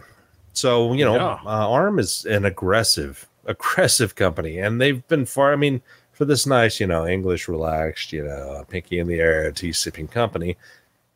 I mean, they're coming out with boxing gloves, and they're competing hard, and they have a virtual monopoly in cell phones, and they're working to get that into laptops, and they're working eventually beyond that. I mean, they're set tops, Roku, I think, is all ARM based. There's no place but up for this company, and their products that released with the A77, the G77, the D77, which is new display unit, which has more VR type applications added to it, and then their machine learning processing, which something like they can do 5 teraops at 1 watt. I mean, it's just an insane amount of compute that they can do in their hand. The edge machine learning is something they're really aiming at. So again, read the article. It's a lot more information in there. ARM is going places. They've been going places for ages. They've got a monopoly on cell phones. They're working on tablets. They're working on laptops. There's a lot of good stuff going on there. And speaking of laptops, we don't have it on the list today, but Qualcomm at Computex announced they announced it last December when Ken, right before he quit, went to Hawaii, which I still hold against him. But the 8CX, the high-end Snapdragon ARM-based processor for laptops, and the initial performance benchmarks on that thing are pretty impressive. It is beating an i5 in certain workloads. So, yeah. And it's really a 5-watt TDP part. Mm-hmm. Yeah. I mean, it's just ludicrous what the amount of performance you can get. And they released a 7CX as well, kind of a lower end recently as well. But yeah, I mean, I'd love to get my hands on that because, guys like Firefox have ARM64 native applications that run on Windows 10. Yep. Running on ARM. And I had some meetings. Works. Right. I had some meetings with Microsoft off the record, over drinks, and they're making some pretty impressive improvements for Windows on ARM as well. So it's and obviously Apple's doing its thing. Couldn't get worse. Yeah. Well, that's true. And they knew that. They didn't need me to tell them that, but yeah. So some exciting stuff happening there. And again, as Josh mentioned, do read his review. He wrote a very detailed write-up of all this information. Check it out at pcpro.com. And if you're new to the show, All of our articles are in our show notes, and you can find those at pcpro.com/podcast. So, don't worry about jotting down a link or taking notes. You'll find all the links for all of our shows there. And yeah, so that's great. We'll be paying more attention in the coming year to ARM. Lots of exciting stuff happening in low power, in the low power space. But really quick, let's take a real quick break. We've got an ad, a sponsor this week, and they're back. They are awesome. It is Capterra. We've talked about Capterra before. If you have a business, you need software. I mean, there's pretty much no business out there where you can't benefit from software. And sometimes it's kind of common software, word processors and email stuff and database and stuff like that. Sometimes it's more specific. It's more more tailored to your business. Things like stuff for medical offices, churches, real estate agents. And, there's software out there, but how do you find it? And when you do find it, how do you evaluate it? How do you know if it's good? And there's always reviews, but those reviews can't necessarily be trusted all the time. You don't know, are they up to date? Is it a review talking about a product version that's 6 generations old or something? Where do you go to find it? And the answer now is Capterra, because Capterra is the leading free, and I really want to stress that, free, because there's absolutely no cost to you to use it, free online resource to help you find the best software solutions for your business.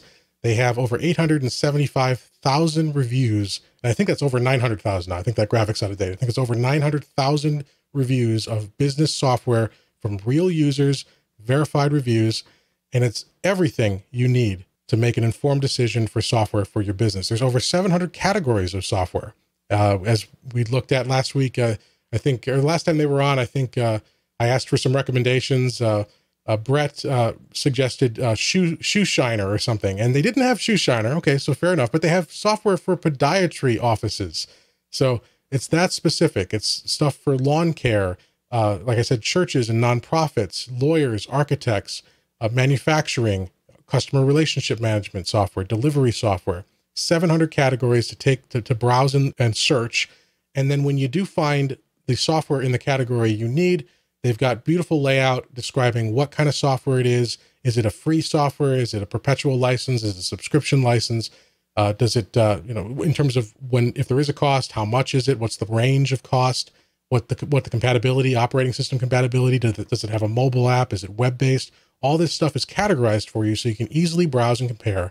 And then you can go into each application and see real reviews from real users. So you can know what's good, not only what's good, but is it something that's going to meet your needs? And so not only do you find what you need, you find it fast, you make your business better, your business can run better, your customers are happy, your employees are happy. It's a great resource. So check it out. Like I said, it's completely free, no account creation needed, no cost, no credit card trial, nothing like that. Just go to capterra.com/PCPer. That's CAPTERRA.com/PCPer. And like I said, because it's free, you could just go to capterra.com, but if you go to capterra.com/PCPer, that lets them know you found them through us, and it helps us out. So we'd appreciate that. The leading free online resource to help you find the software for your business, capterra.com/PCPer, CAPTERRA.com/PCPer. Go find some great software, make your business run better. We thank Capterra for their support of the PC Perspective podcast. All right, back to the show. Let's wrap up Computex here because we're going quite long. So another not minor, but another announcement that NVIDIA had at Computex. And certainly not low powered. Not low powered for this, and because NVIDIA didn't have any huge, major product announcements. They got Quadro RTX and the laptops and stuff, and related to that is this new studio initiative, I guess you can call it. It's just like Intel is working with partners for Athena. NVIDIA is working with its partners to launch this studio series of laptops that are basically meant to take on the MacBook Pro. At least even in their marketing, they're specifically calling out the MacBook Pro in terms of performance, battery life, capabilities, I/O. So all kinds of areas that they're going after. And their whole thing is, professionals like MacBook Pros, and for the design, historically the reliability, maybe not so much anymore. But they're thermally, they're underpowered for the price. They're thermally limited because of Apple's design choices, and they don't have NVIDIA graphics cards in them for sure. So this is the Studio series is NVIDIA's partnering with their, ASUS and Acer and companies like that to have a class of laptops powered by NVIDIA RTX and Quadro, Turing-based products that are tuned for creatives, tuned for graphic design, video editing, photo editing, and alongside of this studio hardware, there's going to be studio class drivers that are tuned for professional applications instead of gaming, tuned for stability, things like that. So again, not a huge amount of details on specific models and pricing. They set some starting prices. They said, companies like Razer, ASUS, Dell, Gigabyte, HP, MSI, they'll have products starting at $15.99 and up. And they did announce some specific models, but again, no pricing for all of these yet. But you look at them, and there's some nice designed products, some interesting designs. If you're watching the video version, here's an Acer with Acer showed this off at their concept event, but here's another look at it with the tilting screen so that it can lay flat down for drawing. Here's what is that? Arrow. What company is that? Arrow? Unknown. I'm not familiar with them, but okay. Alienware, of course, Dell's Alienware, ASUS, MSI. So these are going to be laptops, specifically marketed, designed, priced, and bundled with software features and stuff for professionals. So we'll see. Yeah, basically mobile. They have, the two variants. There's going to be Quadro. There's going to be RTX. These are mobile workstations. But if you remember a couple months ago, this creator-ready driver launched, and you could use, your existing graphics card. It doesn't have to be a professional level graphics card, but these special drivers that were tuned to give you like more Blender cycles, better performance in Adobe CC, etc. And maybe they weren't going to be released at the same cadence as the drivers for gaming, but they were going to be a solid choice for doing like prosumer type work with your GPU. That's been renamed. And so this Studio Driver program is the new name for the Creator Ready driver. So these laptops are being, released with that version of the driver, even if it's an RTX laptop. So theoretically, you could install a gaming driver and maybe game on these things if you really wanted to. But these are all about, like you were talking about, this is productivity machines. And isn't it amazing what you can do when you go with a little bit thicker form factor and you can put real I/O back on a laptop and actually have decent thermal performance because you're not trying to make it the thinnest thing. Apple got in their own way when they wanted to make everything look like the MacBook Air, and the Pro laptop that once is no more. I remember PC magazines saying, at least one of them pronounced the MacBook Pro the best Windows laptop you could buy a few years ago. That is no longer the case. Yeah, I think Walt Mossberg at various points said something similar. Yeah, shocking that Walt. And he is a truly objective. Yeah, yes, yeah, he's a truly objective source. But I'm looking at this. I'm an Apple user, as people know. I get some crap from our audience, and rightfully so. But I prefer Final Cut over Premiere or Avid or any of these other video editing applications. So I prefer, in terms of productivity, I prefer I don't know if they still call it this, but expose, like the window management in Mac OS, like mission control. Yeah. So I do too. And hot corners, that kind of stuff, that things that you only see in the Linux community or with third-party add-on software. It's nice that it's all built in. The built-in PDF support was always more robust. There's a lot of things about the Mac operating system that are great, and I wish it was something you could install in any hardware, especially now that it runs on Intel. But we aren't even talking about the MacBook or the new Mac Pro announcement on this podcast, but just a beautiful operating system that has a lot of great features. It is a nice looking cheese grater. Oh, right. Yeah. But then beautiful hardware that's not very practical and is often exorbitantly overpriced. But right. But and my view from that perspective is because I like the software, I'm constantly hating the hardware, whether it's the limited port selection, the thermal throttling, the price, the performance, just the performance limit, because even though they can put all this hardware in there, it's never going to match a equivalently spec'd PC because of the thermal issues. So Yeah, there aren't even true thermal issues with a lot of these designs because in the firmware, they've made choices about fan speeds. So say a fan could spin at 3000 RPM, it's only going to spin at 1000 or 1200 RPM most of the time because that's how they get the low noise output that they want. Everything is tuned to low noise at Apple. Yeah. Stemming back to when Steve Jobs refused to allow a fan in the box. So if they can make it so that technically you're running like 2C under T junction, that's where it's going to run. You have processors that run 100% of the time at 96C in one of these enclosures when you turn up the fan speeds 400 RPM and they're down to the high 80s, mid 80s. You have a little bit higher, thermal headroom and you can run at higher boost clocks or maybe not kill your system prematurely or running it at 100 degrees all the time. But it has to be low noise. So you combine extremely low RPMs with very small aluminum enclosures, and you're never going to get the performance you would out of a traditional PC with the same CPU in it. Yeah. And so you're saying the Apple tissue box was a failure? The tissue box. I mean, do you remember that? Long before the trash G4 can. Cube? The cube. The G4 Cube, yes. The completely passively cooled. And they put it's a Power PC processor. Mm-hmm. It's ludicrous. And there are very few of them that still exist that actually fully work. Yeah. Even if you find one on eBay. Because they crack the plexiglass. Well, that was one of the problems. Yeah. But real quick. I'm just amazed at the intestinal fortitude that AMD has shown. Like, they went from the ornate Threadripper packaging.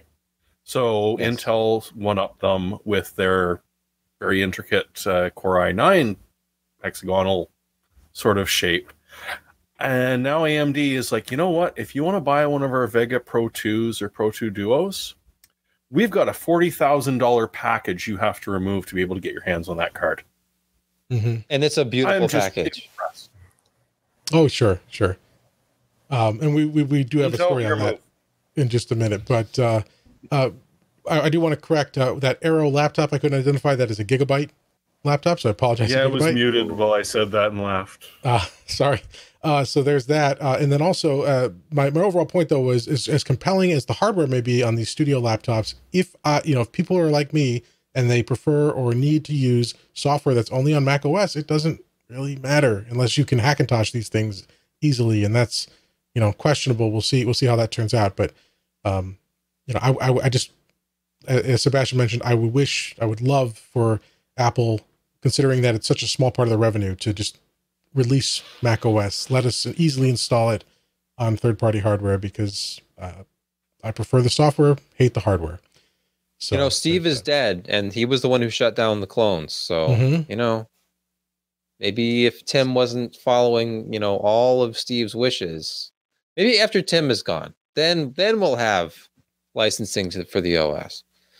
But not as long as they can sell hardware at the kind of margins that they can right now. Indeed. Yeah. All right, so that's the studio laptop series or program, I guess, from NVIDIA and its partners. So check that out. We'll see if we can get any of those in and take a look and see if there's anything special about them beyond the optimizations. Continuing with laptops, ASUS had an event on Sunday night, I think it was, or was it Monday night at Computex, and they announced a bunch of stuff. Most interesting of it was this new ZenBook Pro Duo, which is a hybrid dual screen laptop, because we've been seeing, Lenovo came out with their dual screen concept where it's truly two screens. And then obviously, foldable dual screen phones or things are coming out with Samsung and stuff. But maybe not Samsung. Yeah. Okay. Maybe not, but, I've always been wary of the true dual screen because I don't want virtual keyboards. And so ASUS here has combined theoretically the best of both worlds. It's a 15-inch regular display up to an OLED quality display up top. And then if you're listening and you're not able to see the video here, I'll try to describe it. But check out the website for the pictures, of course.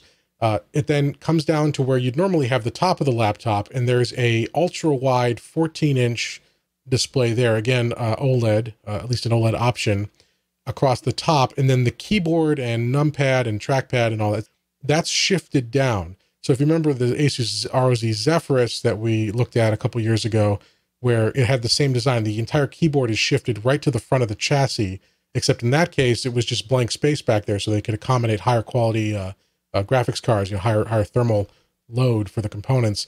In this case, they put a display there. And there's nothing true in all that. They were demoing an app where that second display becomes a digital keyboard, or like a digital piano keys, so you can learn or compose music. Very interesting. Pricing is still a question for all the options. It's going to be powered by 9th gen i9 processors, or up to i9 9th gen. So a very interesting design, and it's the first one I would consider of these so-called dual screen designs. It's the first one I would consider using because it still maintains the physical keyboard. But what do you guys think? Another cool thing that ASUS had was pretty much all the new ZenBooks and VivoBooks they were showing. We had a quick post on that too, but the trackpads also have like secondary screen functionality. Screen pad, they call it. ScreenPad 2.0. Yeah, because they announced that on some products last year, and then now it's on everything and it's improved. Yeah, and I bought an Asus laptop a while back that it was getting to the point with the trackpads where it was pretty obvious you're just using like a cell phone digitizer at this point, like a smartphone digitizer. They're using the same form factors as smartphones for a lot of these touchpads. So at some point it made sense. You're going to put a screen behind it. And now you have what is almost like a low-cost smartphone below your keyboard that offers you some kind of app functionality or secondary display functionality while still providing you with a real keyboard, which I would prefer. Like that last laptop, these new ZenBooks and VivoBooks, I am not ready to go with a completely virtual keyboard on a laptop. I know that a lot of people said the same thing about the iPhone when it came out in 2007, that it's going to fail because it doesn't have a physical keyboard. I think Ryan Block might have been the most famous to pan it back in the day, but obviously that took off and everybody's gotten used to it. And I can type without looking on a phone now with my thumbs, but as much work as we do typing, it's all about the keyboard and then a really quality trackpad. And hey, added functionality, so it's not just blank space. I guess put the weather on there, but maybe like a baseball game on there or something. Yeah, and we're showing in the video here. We're showing a video of what. Now this was the first iteration. I quickly couldn't find ScreenPad 2.0, but same basic idea, except that 2.0 has some extra special widget type functionality, a little bit better performance. Yeah. But yeah, it's a second display built into your keypad that you can either like just put a video down there or something, or it can run widgets, calculators, and things like that. So it can display your currently playing Spotify track, stuff along those lines. So some interesting stuff from ASUS. They also had a bunch of this is their 30th anniversary. They had a bunch of 30th anniversary products. Again, we don't have it here. We'll talk about it more later. They had a really interesting motherboard design. Did Johnny Shee show up?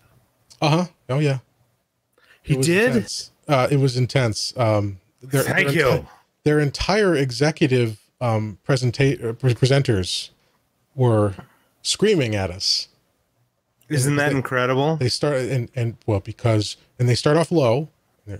And when you combine the screen into the keyboard, it makes it the best. And they build. And they build. It's it was painful because the volume in the auditorium was already quite loud, and when they screamed, the best ASUS, yay! And it was like, holy crap! But very excited, very passionate group of executives. Yeah. So lots to hear from ASUS this coming year, both in terms of their ROG brand as well as their like mainline ASUS stuff. So yeah, they really like the number 9. And apparently so does Apple. Oh. Okay. I think Apple likes it more than Asus, though.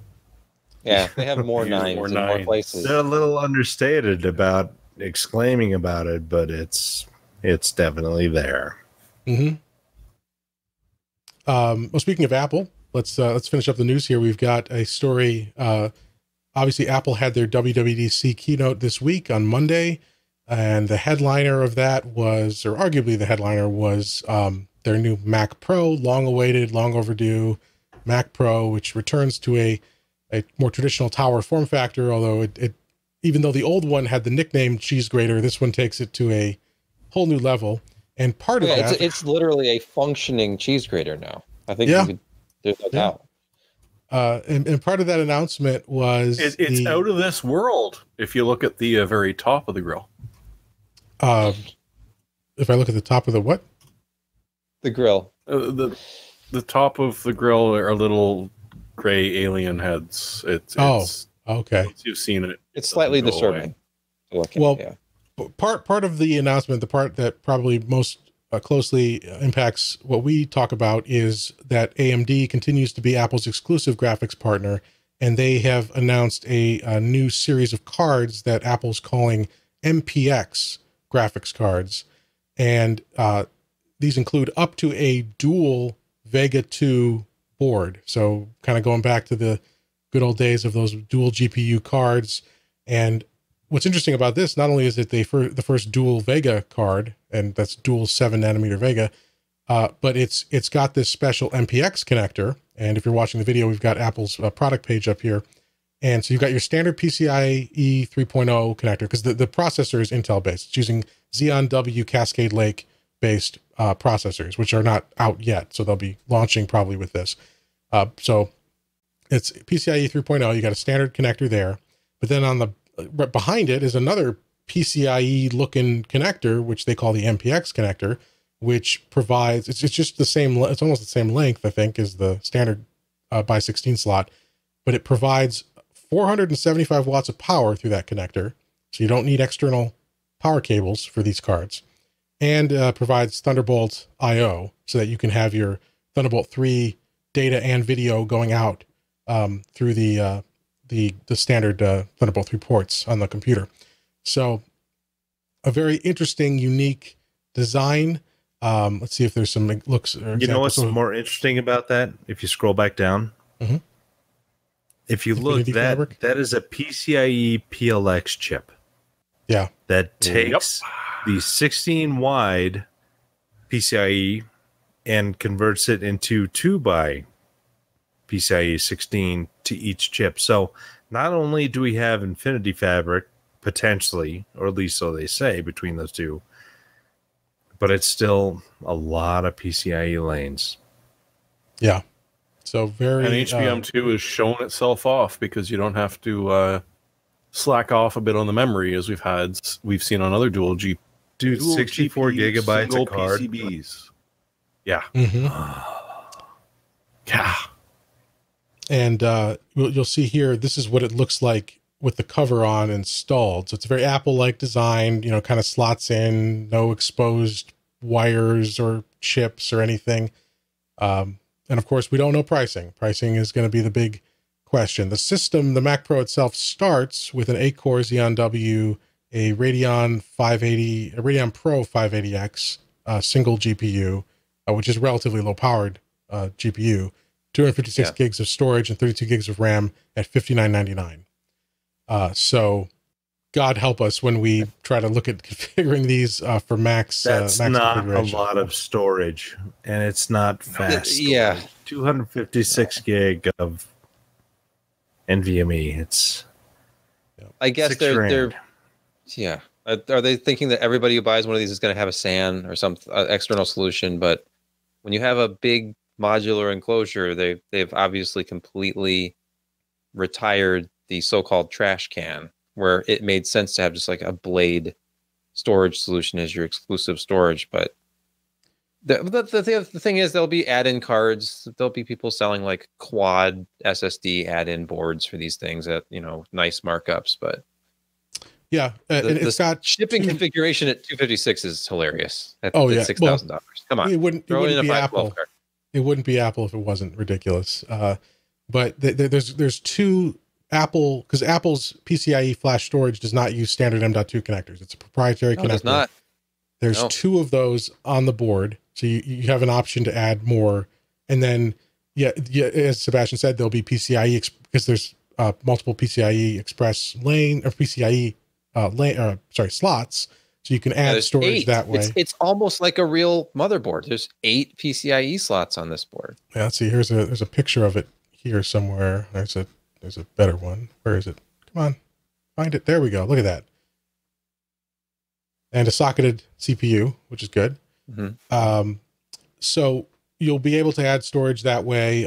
Companies have already announced modules that kind of tie into the top here and screw in where those screws are. You can add hard drives because there's 2 exposed SATA ports here and a breakout power connector, USB connector. So there's some, Apple did have, they certainly have more options for expandability than they've ever had, or at least not in years and in decades. So there's going to be some options there for people interested in expanding. It's just a question of software support, because you can put a aftermarket GPU in here. They said there will be support for adding external power cables, but you can't do NVIDIA because there's no support for NVIDIA, anything newer than Maxwell in the latest versions of Mac OS. So yeah, we'll see. I don't even want to touch the $10,000. Still mad about those MacBook Pros, aren't they? Oh yeah, they are. So we'll see if we can somehow get one of these to test. I doubt Apple will sample them. You don't think so? Come on, maybe not to us. They're definitely not to us. That's what I meant. That not to us. My son doesn't need to go to college, right? No. Well, I mean, he doesn't need to go to college because when you buy him this $12,000 workstation, he will bypass that and just become like the next, filmmaker. He'll be the next J.J. Abrams before he's even finished with high school. Yeah, absolutely. I would give him the tools and let him fly. I would hope for nothing less. So we'll keep an eye on that as details come out on exactly what's going on with those AMD cards and how they perform, whether or not we can get our hands on them. I am the god of Hellfire, and I bring you Diablo Hellfire for free. Come on. Now, yeah, Sierra. Somebody doesn't know who Arthur Brown is. No, sorry. It's a pity. But there's an interesting story here, though, right? This is not just an average. This is not your typical DLC or add-on, or I guess you would call it back then an expansion pack for Diablo. Oh, no. There's something unique about this, right, guys? Oh, Josh has got it. Yeah, it was made by Sierra, and it was kind of official, but not really. Yeah. It was bizarre, but it worked really well. It was a great expansion. Yeah, Synergistic Software was the house that actually made it. Obviously, it was released through Sierra, but it's interesting that with this deal that GOG has with Blizzard, that they're bringing over the unofficial expansion to the official re-release of the game through GOG. So that's cool. And of course, as Jim alluded to, this is free. Like anybody who bought this on GOG already, you just add it to your downloads, or I don't know how it works with GOG Galaxy. I assume that it just updates the game to add the option for the expansion when you boot it up. But and to kind of date this expansion, look at the back of the CD. Oh wow! Seal the portal, or seal your fate. Half-Life. From not even Sierra. Orange box. Not even. Wow. I'm so old. Christ, if I got up, I could probably find it just behind me too. Well, it carries over the improvements. Sit a while. Right. They, as we talked about with the initial Diablo launch on GOG, it has options for a higher res mode, although there's some question about whether that, smooths it to the point of non-authenticity. But it works one-click installation, works on Windows 10. So, and if you've already bought it, it's part of your package. And if not, I think it's on sale for 10% off currently as part of the. Are you going to say? Purchase. Were you trying to say, stay a while and listen? He was. Thank you, discount Sean Connery. Yeah, discount Sean Connery. It wasn't bad. No, it wasn't. It was lovely. There was some pretty good voice acting in that game. Yep, so something to check out for sure. Diablo over at GOG with the Hellfire expansion, which was a surprise. Totally worked it. Mm-hmm. Okay, let's finish up. Are we almost done? We're almost done. Yep, let's finish up the news real quick. Seagate is now shipping 16 terabyte drives to consumers. They've been shipping these to enterprise, like direct sales to enterprises for a while now, but now you can go out and you can buy 16 terabyte capacities, both in their enterprise targeted, like, is it Exos, however you pronounce that, EXOS? So the Exos X series for, high demanding enterprise workloads, but also in their Iron Wolf series, both the Iron Wolf Pro and regular Iron Wolf. They're the 16 terabyte capacities. The prices, at least the MSRPs, the Exos is $630 or so. The $630 for the SATA and $640 for the SAS version. The Iron Wolf Pro is $665, and the non-Pro Iron Wolf is $610. So, if you need density in your storage, there you go. That's I think the only commercially, consumer available 16 terabyte drive on the market thus far. Yes. And there was some question with reliability and Seagate. Obviously they had a period a few years ago, and I was bit by that as well. But I've been running 10 terabyte Iron Wolves, non-Pro Iron Wolves, for a couple years now and haven't had a single problem. So, knock on wood. Yeah, but looking at Backblaze numbers, they've gotten way better with reliability. Yeah. Backblaze runs a lot of Seagate drives, and failure rates are not that high. I love them because you don't really have to pay for the results. And they use a lot of hard drives. Mm-hmm. All right. Anybody else have any news to talk about before we go into Picks of the Week? No? Good. Okay. Josh is ready to go. No, Josh does no, please. It's after midnight on the East Coast as we are recording this. Yep. Okay, so Picks of the Week, mine quickly is the Anker PowerCore 26800 PD. It's a portable battery. These are obviously everywhere, but this one I've been using for a couple trips now, and it really came in handy on the long trip to Taipei. It's a 2680 or 26,800 milliamp hour capacity. So that's the maximum capacity you can carry on an airplane, legally, I guess, according to TSA regulations. It's got two USB type A ports and a USB type C, which can do 30 watts of power to devices. So I had my iPad Pro charging in my backpack at the airport during one of my canceled flights, and it got me back up to 100% and still had room to spare on the battery. So this is, if you're looking for a really good high capacity one, it's not cheap, it's under $30, but it's the quality thus far I've used it, I think, on 3 trips now, and it's been really, really good. Works well, a lot of capacity, not too big, not too heavy considering the capacity. So check that out. Anker PowerCore Plus 26800 power delivery model. All right. And next is Jeremy. What have you got for us here? Well, this is, kind of amusing.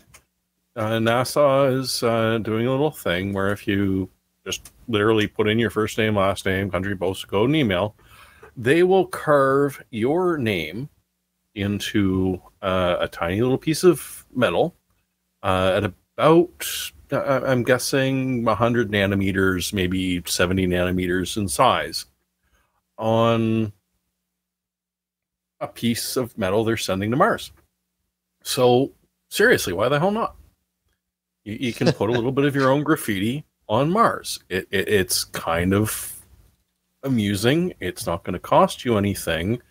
And, we've hit the point where, a laser that can etch at 75 millimeter or nanometers, we're just going to scribble stuff on it because we can.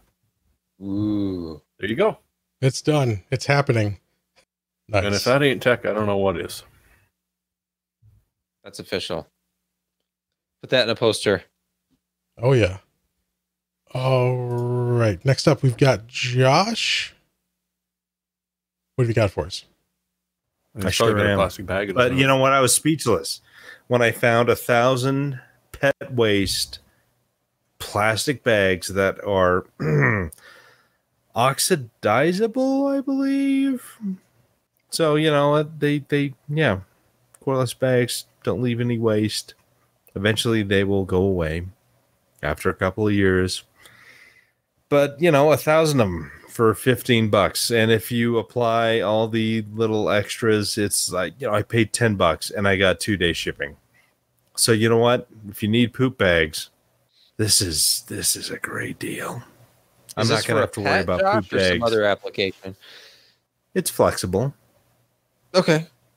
Yeah. I mean, with a podcast of this length, I would appreciate a bag. And this quality. Mm-hmm. Sometimes volume is, you have to have 1,000 bags to cover it all. That's the benefit of emptying beer bottles and then leaving them right next to you during the podcast. Yeah. Just be careful when you stand up. Yeah, I've got them. The bad thing is, the tabs and the aluminum, areas. You got to be careful. You got to be careful. That hurts. It can hurt. Yeah. You want the glass bottle because it's sort of rounded. You don't want to deal with metal, the sharp edges. No, you want to go for a mason jar. Nice wide. Well, yeah. I mean, ideally. Yeah. But all right, Sebastian. Cheap storage. I posted a quick thing about Samsung SM961. These are NVMe SSDs from like 2016. It was basically the OEM version of the 960 Pro. Very fast drive. You are losing Magician software support. So you don't have the ability to go in and do things like enabling hardware encryption. So don't use this with BitLocker or something. Use it for just a vanilla OS or just something where you want really fast access. There's nothing wrong with 3 gigabytes per second reads, and this will still do about 1,400 megabytes per second writes, even though it's a very small capacity drive by today's standards at 256 gigabytes. And NVIDIA's sale ends tomorrow on these. Or NVIDIA. Did I say NVIDIA? Newegg sale ends tomorrow on these. But Amazon lowered the price. So just $39.99 every day for the time being for one of these. And if you haven't jumped on the NVMe bandwagon and you've got an M.2 slot on your motherboard, this is big enough to run your OS on. I bought one of these myself a couple of years ago just from some OEM reseller on eBay, pretty cheap. Not this cheap, but it was a very good boot drive for a while for me, until I could get a bigger one. So very, very good performance and just the trend in general for cheap NVMe drives. We've seen already M.2 drives that are SATA that are inexpensive in lower capacities, but $30 to $40 there's just no excuse not to have something if you've got like 30 or 40 bucks. I mean, 3,000 megabytes a second. Anyway, it's available. Don't forget, I think that 660p was it that the Intel QLC drive for 1 terabyte is still about $100 too.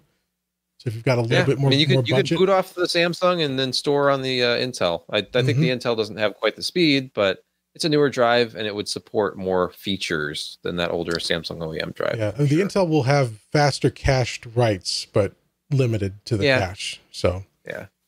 But there's some stuff you can do in the Intel toolbox, which is nice. I got to play around with that. We didn't even talk about Optane. There's a new Optane memory that was announced at Computex. But, that's right. Yep. Yeah. So basically, they're finally going to 4 lanes instead of 2, so they have faster throughput, lower latency. Well, on that note, as we said at the beginning of the show, electronic superhighway. Right. We certainly didn't cover everything. Can we jump off it? But there's so much that went on the last week and a half. If there's a story from Computex or the past week or so that you want more coverage on, let us know. Send us a tweet, leave a comment, and we'll do our best to see if we can put together, either address it in the next show or put together a dedicated or supplemental show covering that topic as well. There's just there's too much to talk about. So thank you so much for joining us. We do need to get out of here. We've gone over 2 hours. So join us next week at 10 p.m. Eastern Wednesdays, and stay tuned to PCPro.com for all the written content, and we will see you next time. Thanks, everyone.